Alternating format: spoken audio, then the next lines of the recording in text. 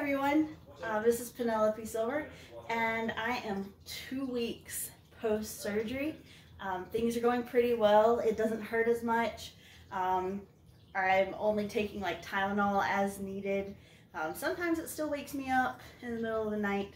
I'm pretty lucky that they had the ability to do the scope rather than a full-on opening it up and fixing her. So my healing is going to be a little bit faster because of that, thank goodness. But you know, I'm still going to be 4 to 6 weeks before I'm able to put weight on it. I do have an appointment coming up on Monday to talk about, you know, more specifically when I'm going to be able to start physical therapy and things to expect coming up.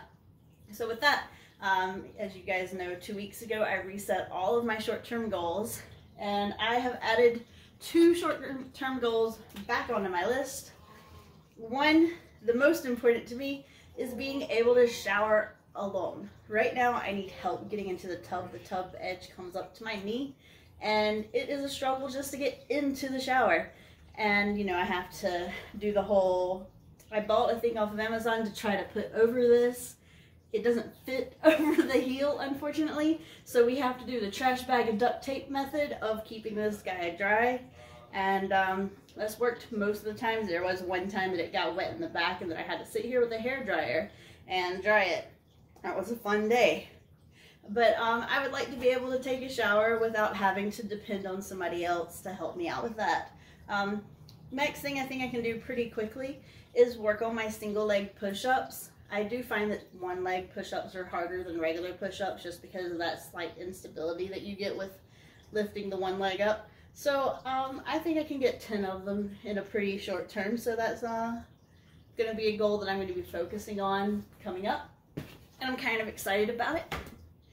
And as far as my focus exercises that I try to do, I've put 3 on my list. I've gotten rid of all my other ones, and I started these on Wednesday. And these are going to be toe curls, toe extensions, and then foot arch crunches. So toe curls are pretty easy, you know, you just curl your toes. Toe extensions, you just stretch them back out. So curl and extend. Foot arches, you're going to try to get these little muscles to activate in here.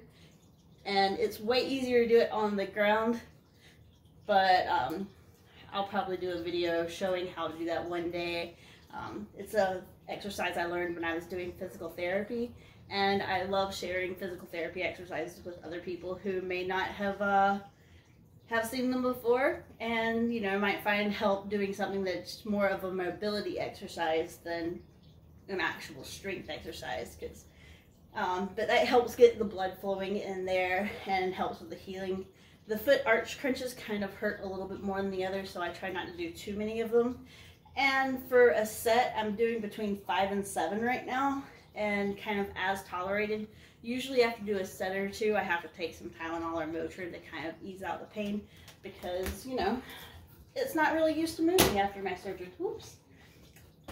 But yeah, things other than that are going pretty great. I do have a resistance band with me that I've been using. I like to kind of do stretches across, like, you know, kind of a seatbelt thing, and after I do a few of those, then I keep my elbow locked and then put it more into my tricep. I also have one where I can loop it over my foot and extend it out and then do curls. It also helps your grip strength to not have a necessary loop that you're pulling over, so it helps you make sure you're keeping that tight and taut. So I guess the point of all this is do what you're capable of. You know, there's always some little tiny exercises that you can set for yourself as a goal. So your goal doesn't have to be a huge thing. You don't have to say, hey, I'm going to run a marathon, I'm going to climb Mount Everest, or anything crazy like that. Your goal can simply be like, hey, I'm going to do, you know, 10 wall push-ups 3 days a week this week, or I'm going to do 5 toe curls 7 days a week. So anything that helps you get closer to your goal, your big goal, make sure you make that as a little goal, because little goals are so much easier to achieve. And the more you achieve goals, the more you're going to want to set more goals for yourself, and the more you're going to get that ball rolling. So keeping that momentum up is very important, because, you know, we have those moments of motivation. Like, it's really hard to keep motivation at a high level. Eventually that high motivation is going to drop off at some point, and it's so much easier to maintain momentum than it is to maintain motivation. All right, anyways, I hope you guys got a little bit out of this for today, and if you are going through some sort of injury or healing, I really wish you the best in that, and stick around for next time. All right, and happy healing, and bye.